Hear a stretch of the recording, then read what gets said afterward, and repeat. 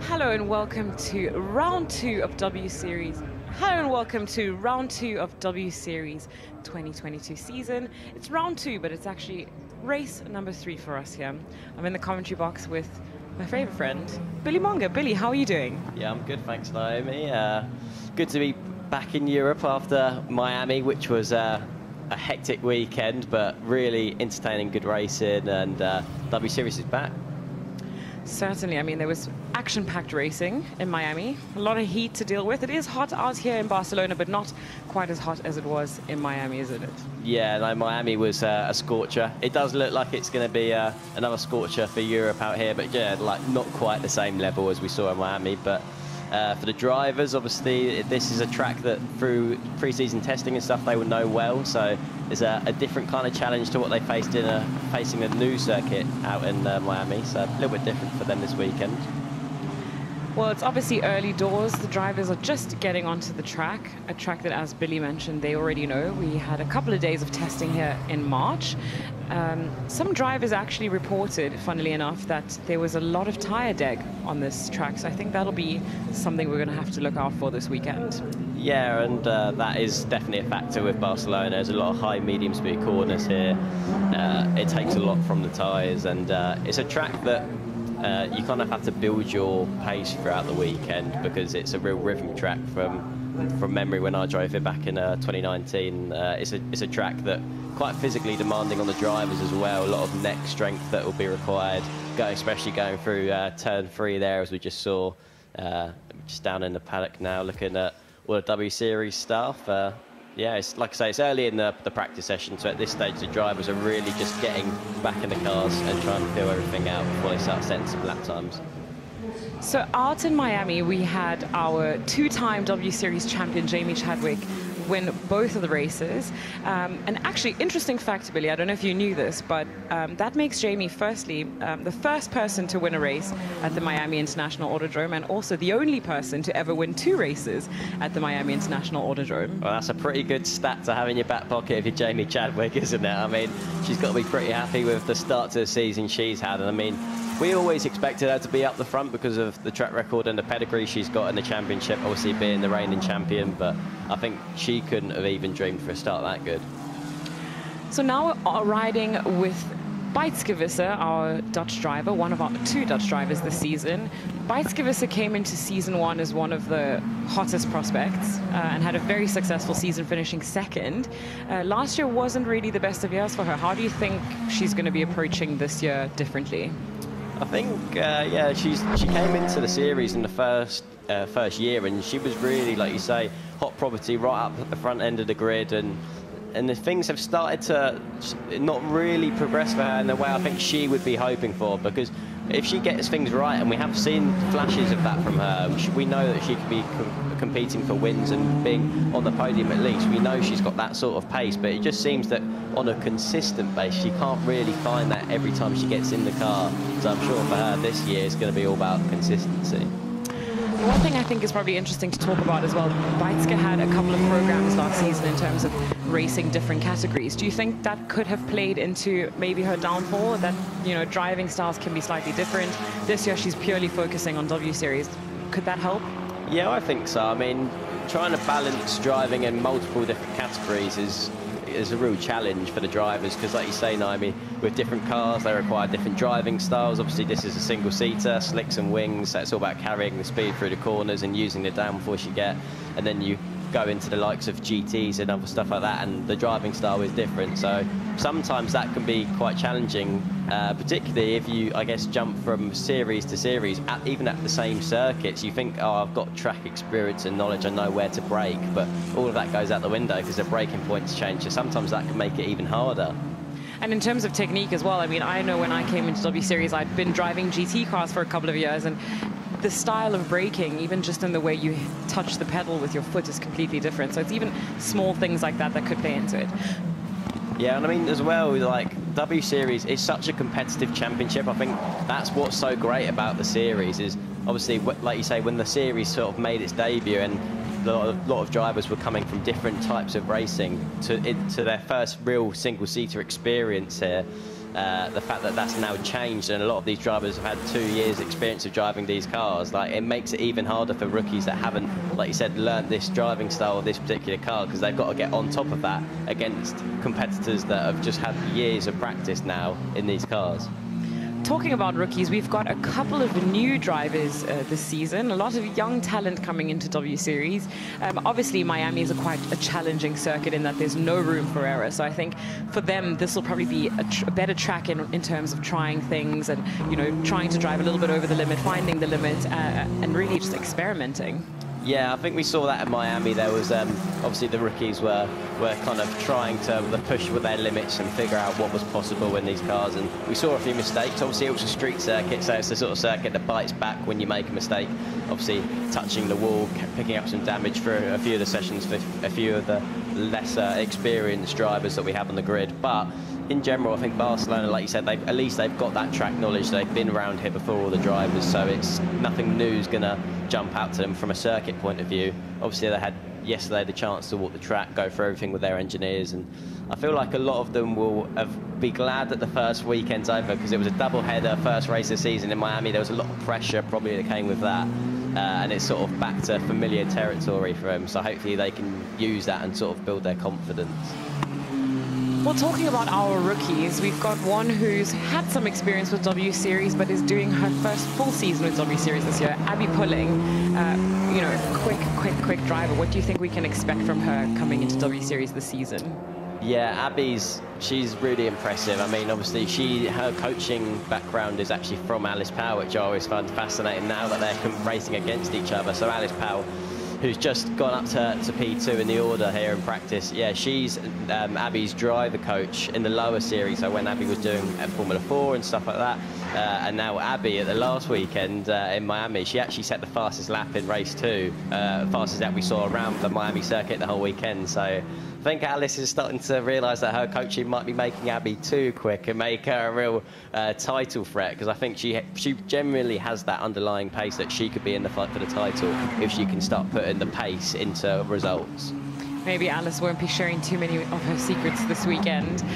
Just saw a purple sector there from Jess Hawkins. Let's talk about Jess Hawkins for a second.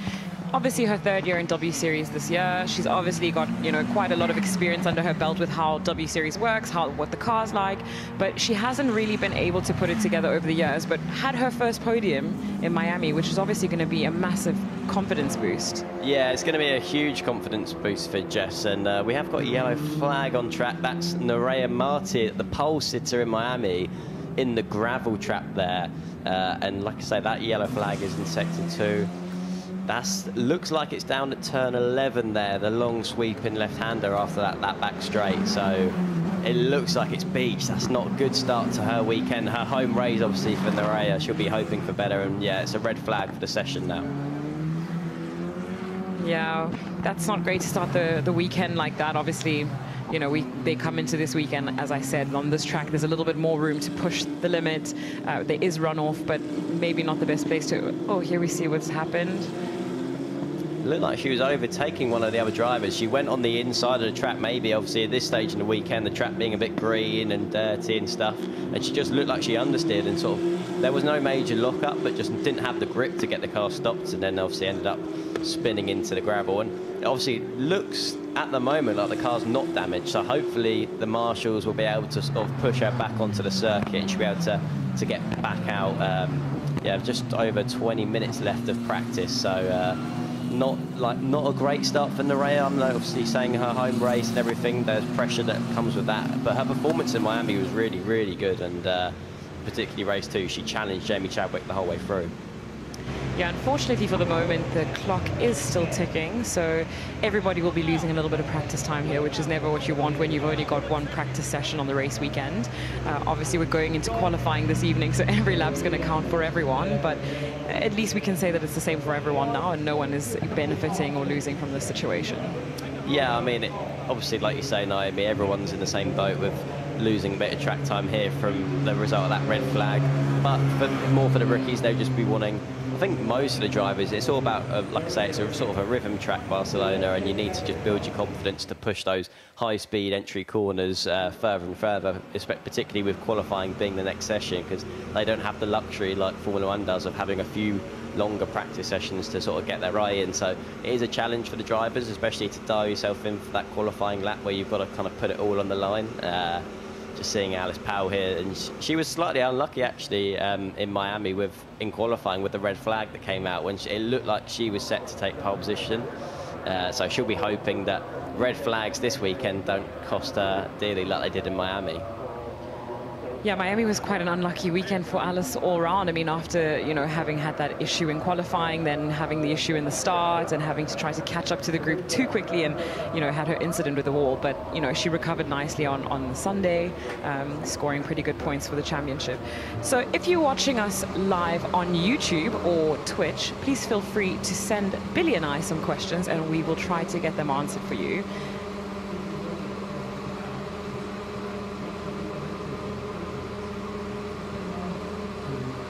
So the car's just sort of lining up in the pit lane now, just waiting for the Quant Fury W Series racing team car of Nerea Martis to be recovered from the gravel trap so they can get back underway and yeah, start to really set some competitive lap times. Just looking at the lap times at the minute, in the 1:45s for Jamie Chadwick and Belen Garcia. So they're the two drivers that have broken into the 1:45s. We can see here now that the sector times between the two, so only 400s across the whole lap separating Jamie Chadwick and Belen Garcia. And Belen Garcia is a driver that sort of sometimes goes under the radar, but she had some strong results in Miami and looks good in race 2 particularly.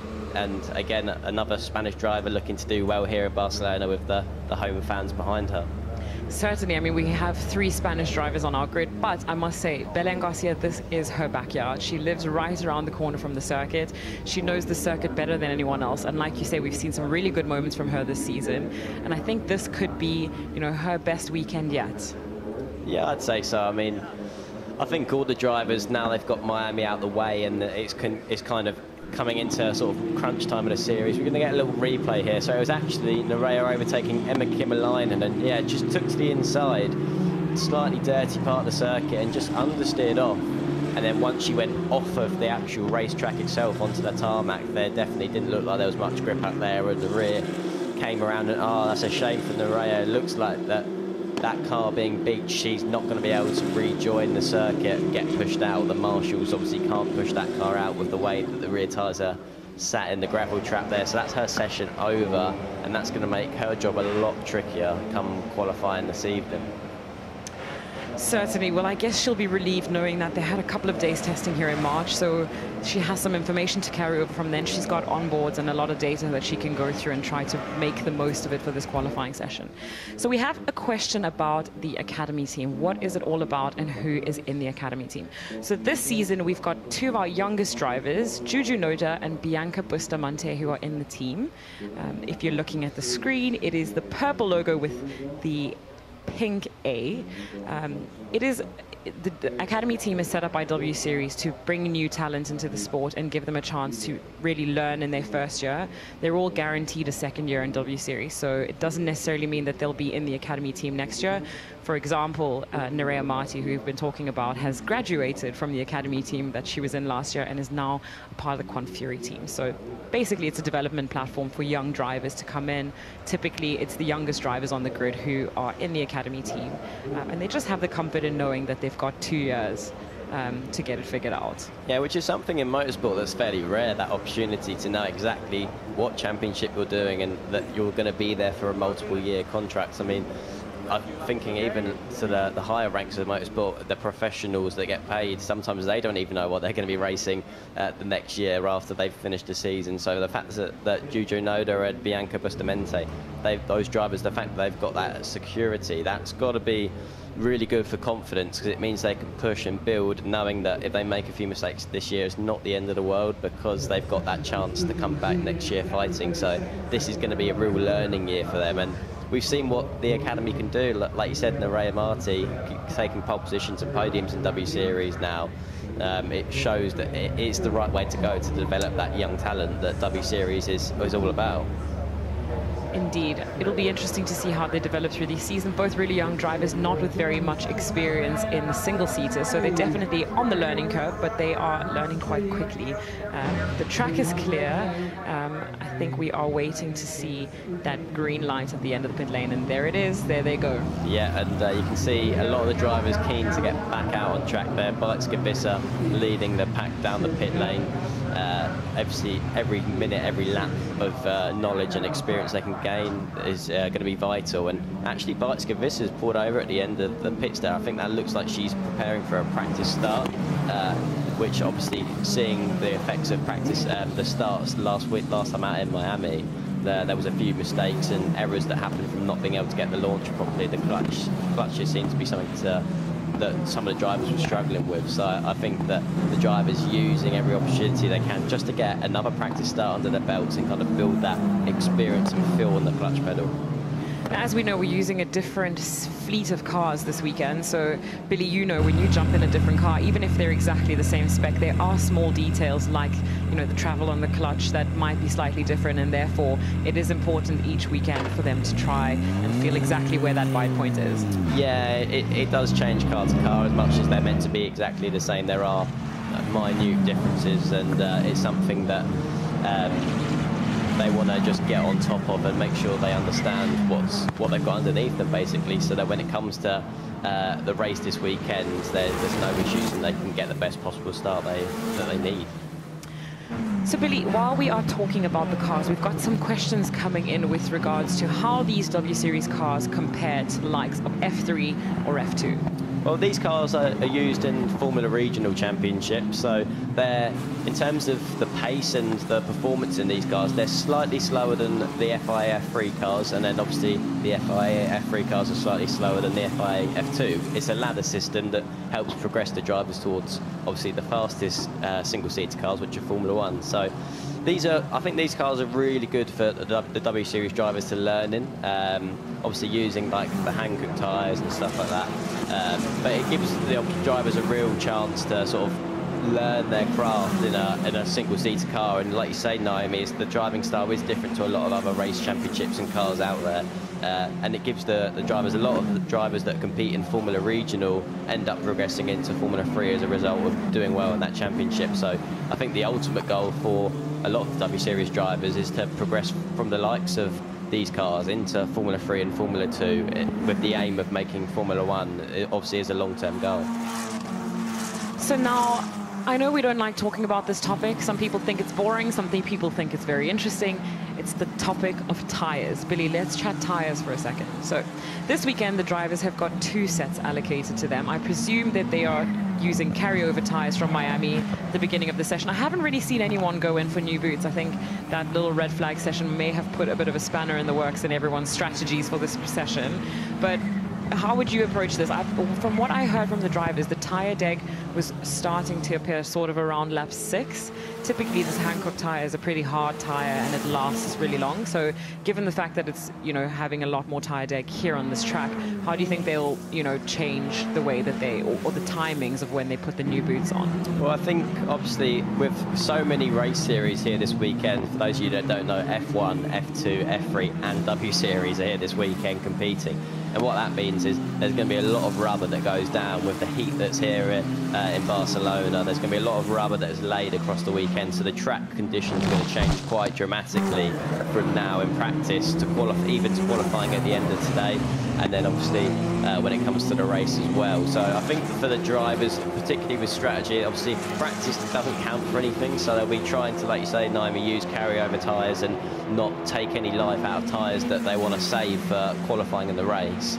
And then the strategy in qualifying, I'm assuming, is going to be fairly similar to Miami, where they sort of go out on the new set, their first new set a benchmark lap, come in sort of that lull in the middle of qualifying where everyone's getting things set. Just seeing Nerea Marti heading back to the W Series paddock, so she's obviously going to be a little bit disappointed, just chatting to what looks like her engineer there. And then for the second part of qualifying, they'll just put their second set of tyres on, and that's normally where we see the best lap times, towards the end of qualifying session, like I say, when all that rubber's been laid down, the most possible amount of grip is on track, and then it's just down to the drivers to set the cars up so that when the track hits those conditions, that it's right for those conditions. That's, for me, what's going to be probably the biggest challenge this weekend. Is in practice now, obviously, on the older tyres, the car may feel great and you might feel really dialed in and happy with the balance of the car, but a few hours later, a lot of rubber down on the circuit, the track's going to change, the handling of the car's going to change. You might have a good amount of front-end grip in practice now, and you might come to qualifying and you have too much and the rear sliding around all over the place. So trying to preempt that and set the car up to perform well in qualifying where it counts, that's going to be the trickiest part, I think. It's very much untread territory tonight in qualifying, especially for Nerea Marti, who's not had the chance to complete this session. Billy, let's talk about that for a second, because as a driver, you know, I'm sure you can relate, and so can I. It is very frustrating when you get stuck in a gravel trap like that, because it's a small mistake, nothing crazy happened, but you're beached, and that just ends your session. Yeah, going into a gravel trap, spinning off, and just that feeling when you go to put the throttle down and just think, oh, I'm just going to be able to drive out of here, and you just feel the rear wheels sink into the gravel trap, and you know, I'm not getting out of here. It's a demoralising feeling, and particularly for Nerea there, the mistake was so small, and it was just actually, in fact, she wasn't setting a quick lap time or anything. I was trying to really do anything particularly different or special. She was just overtaking a car offline, misjudged the amount of grip that was there, and as a result, you know, that's her session over. And it's brutal, the gravel traps like that. But that's motorsport, and little mistakes like that can count. So this is one of a few remaining circuits on the F1 calendar that's actually surrounded by, as you can see in these pictures, grass and gravel. Do you have any thoughts on that, Billy? How do you feel about a gravel trap? I think a gravel trap, I personally like gravel traps. I know that they can have their downfall, like where little mistakes like that can ruin sessions and stuff like that. But I think in terms of like track limits and not being able to gain advantages, if there's gravel there, you'll tend to see most drivers manage to do the corner without trying to gain an advantage from going off. They know that puts a real limit on where they can position their cars, and it makes it a fairly level playing field.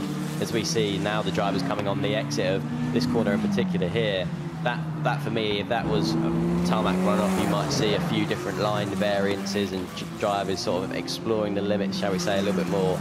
So I quite like it. I think it's slightly old school, but it seems to do the job. And yeah, people avoid gravel for a good reason, because it's not fast to go through a gravel trap.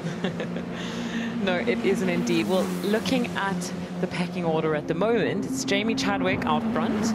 No surprises there. Belen Garcia, who we were expecting a great performance from this weekend, so far seems to be very comfortable in her car on her home track. And then it is followed by Abby Pulling. So not your usual suspects at the front this weekend, which, you know, changes things up a little bit. Yeah, Abby Pulling there running fairly well, and we can see we're on board with her now going through the last chicane, the end of the lap. The end of the lap's going to be, I think, where drivers can make a real difference. A little bit of a wide moment for Belen Garcia there. Now she's coming through turn 10, committed. In these cars, I imagine that in qualifying, that's going to be completely flat. It's going to be on the limit, that's for sure. It's obviously around here as well. It depends on like wind direction as to what these corners are like. Wind direction in a single seater can make a huge difference to how you approach a corner. And at the minute, they've got a slight headwind into 10, which actually will help them to take that corner flat. So talking about that big sausage curb that Belen just struggled over a little bit, I was filming a little bit of content on track last night around 6 p.m. and Carlos Sainz and his crew were on a track run, and it was interesting because, you know, usually when we do a track walk, you walk the racing line as much as you can. Carlos was very much running the racing line as well, but decided to run right over that yellow sausage curb. So I think, you know, it is something to look out for the drivers, especially in that corner. It when you take the first part of the chicane wrong, it's very common that you run wide. Have you driven very much on this track, Billy? Yeah, so I raced it back in 2019 in Euro Formula F3, and yeah, I experienced that in both conditions. We had one race that year in the wet and one race in the dry, and that sausage curve is tricky, and the thing is as well, what people don't, sometimes it's hard to see from the cameras, is it's steep, it's uphill at exit from that corner, and if you make a slight mistake, have a bit of oversteer, go over that curve, it can kill momentum and speed, and particularly when turn 10 is then completely flat out as well. That just adds to that nightmare, because you just then carry that loss of time and speed the whole way up the straight after turn 10, so it can cost you a lot of lap time. We're seeing here Fabian Volvend, so she went over that curve as well. Although this year, I will say, it doesn't look as aggressive. It looks like drivers can ride up it a little bit. You just can't put your middle of your car on that sausage curve, because then it starts to bottom out and you'll lose a lot of lap time. Yes, I've driven a 24-hour race on this track, and I must say that probably is and becomes the most difficult corner to drive through, especially once you do get some tire dead, because as you said, if you just take the wrong line a little bit through the first part of the chicane, it just pushes you wide, and if you do get the slightest bit of bottoming out on that sausage curve, there's another one of our famous gravel traps just there waiting for you. But yeah, it is definitely, you know, a track where there are 3 overtaking opportunities: turn 1, turn 5, and turn 10. So if you get that one wrong, you're very much in danger when it comes to the end of the straight in turn 10. Just having a little look here at Emma Kymäläinen. She's gone green in the first sector, so that means it's a personal best for her. Down in 13th at the minute, just ahead of her Puma teammate, Teresa Babakova, in 14th. So not the best start to practice for her. She'll be looking to improve, because she showed a lot more promise pace-wise in Miami than she currently is now. Just looking at the times a little bit, we've got 4 drivers that have broken into the 1:46. So Alice Powell is the newest driver to break that 1:46 barrier and dip underneath that. So we've got Jamie Chadwick, Belen Garcia, Abby Pulling, and Alice Powell. Marta Garcia, another of our Spanish drivers that we haven't mentioned yet. She's running in P5, so that's a strong performance for her. But yeah, Jamie Chadwick and Belen Garcia have got a couple of temps clear of everyone else at the minute, so they look like the strongest 2 so far. Yeah, looking like we've got 2 of our 3 Spanish drivers in the top 5 for now. Obviously, Nerea Marti's not any longer in the session, so it would be worth knowing where she would be up there. She obviously showed a very strong performance in Miami. So she's got the pace, young driver, but definitely very driven, motivated, and committed. Look, having a look at the tires there, I think something worth mentioning, it's not common to see Emma Kymäläinen down in 13th, and I wonder how much that has to do with how used her tires may be from Miami. She obviously had a great run out there. Sometimes when drivers are a little bit more aggressive, there is a little bit more tire deg, and that could be playing into why she is down in 13th at the moment. Yeah, I think that there'll be partly will be down to the fact that I think Emma Kymäläinen is an aggressive driver. We saw that in Miami with her overtakes on the break. She was going for a lot of late overtaking manoeuvres and really putting a lot of strain through those tyres, a few lockups as a part of those manoeuvres that she was able some to pull off and some not. So she's an aggressive driver when it comes to the racing, and sometimes that can take a bit more life out of the tyres. And this is practice. This is all going to change for qualifying in terms of the level will be reset. They will be on new tyres, and then there will be no advantage from a slightly fresher, older set that we carried over from Miami. So that will that advantage that some of the drivers may have for this session will disappear for qualifying. Driver we haven't spoken much about is Emily de Hurst. It's great to see, you know, some of the rookies doing, you know, a lot better out here this weekend than they had done in Miami. Emily, Juju Noda, looking good for them so far. Yeah, looking promising there. Right at the minute, 11th and 12th, on the cusp of being inside that top 10, which is obviously the top 10 in W Series score the points. So when it comes to qualifying later, if you can get a slot in that top 10, it gives you a huge confidence boost that you're on for a strong possibility of points. So I'm sure that'll be a good and I think a realistic target for the 2 rookies that are new to the championship. Obviously, as racing drivers, they'll be wanting to fight for pole position every time they go out. That'll be their goal. But in terms of at the minute with their experience levels and how much they've just compared to the other drivers, the front runners that are more experienced in these cars, that they haven't got that themselves. So I think top 10 would be a good realistic aim for the rookies this weekend. Yeah, an impressive start for Chloe Chambers out in Miami. Another one of our rookie drivers, finished 10th in both races. She did have a penalty after the first race, so didn't actually end up scoring points for that. But on track, she was 10th. And that's a pretty decent start for a rookie in the W Series Championship, where there's a lot of strong talent. Yeah, it was Miami. It was a home race, obviously.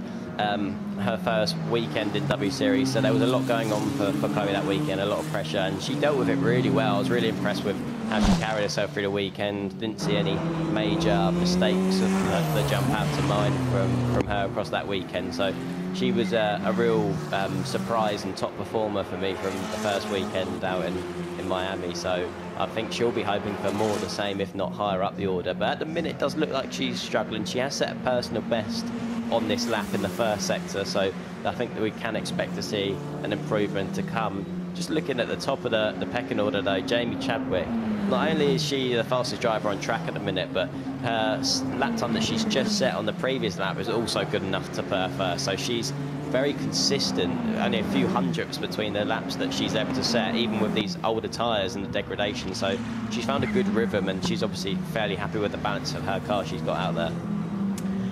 So there you have it then. A couple of drivers still needing to cross the checkered flag, but the session has come to an end. And this looks like it will be our pecking order so far for the day. As we mentioned, there's probably a lot of factors coming into play between now and this evening's qualifying check session, so expect some changes. We also need to see what Nerea Marti is able to deliver. She wasn't able to in the session. There's a little lockup from Jamie Chadwick there, showing that the tyres are maybe coming to the end of their life cycle. Yeah, that was down turn 5, the downhill left-hander, and I'd say that's probably one of the trickiest corners where you expect to see those lockups here in Barcelona, because it's downhill, there's a camber to it, so sometimes when you're braking and you're slightly turning into the apex, the wheel gets unloaded. And I think, especially in qualifying, when people are pushing that braking point later and later there, I think we'll see more and more of those slight little lock-up moments. You can get away with a small lock-up on the way in there because of the nature of the corner, and it's not always important to be right down by the white line there because of the way the exit's quite wide. You can take a few different lines, there's a bit of variance, but obviously ideally not having any of those little lock-ups that we saw from Jamie Chadwick. But she's top of the timing sheet. I don't think she'll be too worried about little lock-ups like that. Hate to put you on the spot, Billy. I know we've said there might be some changes, but predictions? Predictions. This is always dangerous, Naomi, because it's a complete guessing game at this point. But I'd probably say Jamie Chadwick there looked really consistent to me.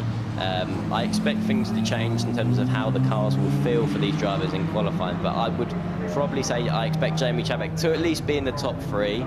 I think Marta Garcia is one as well that could be on the cards. She was 5th there, so we've seen some promise from her, and she had good race pace, particularly out in Miami, which I was impressed with. So she's building a bit of momentum behind her as well. And I'd probably say Abby Pulling as well is a dark horse for pole position this evening as well. She's shown some good pace there.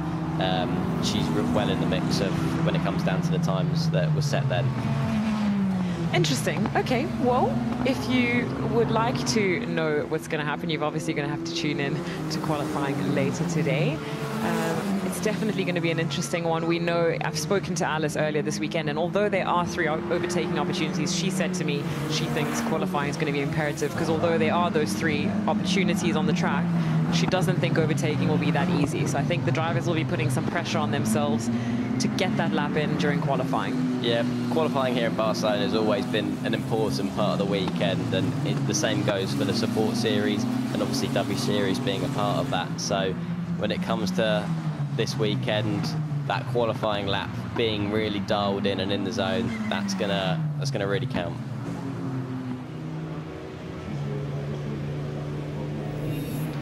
So here are your results for today's practice session.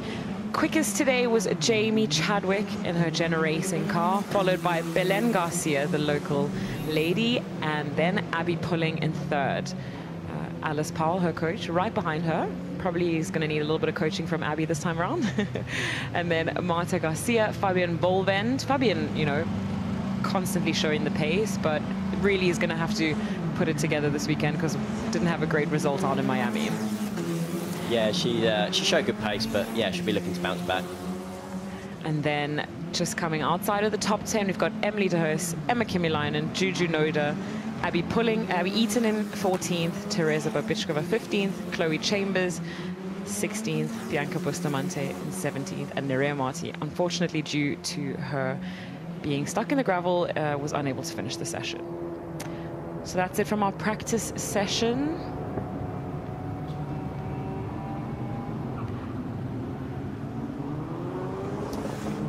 Okay, that's it from us today. Make sure to join us this evening for our qualifying session.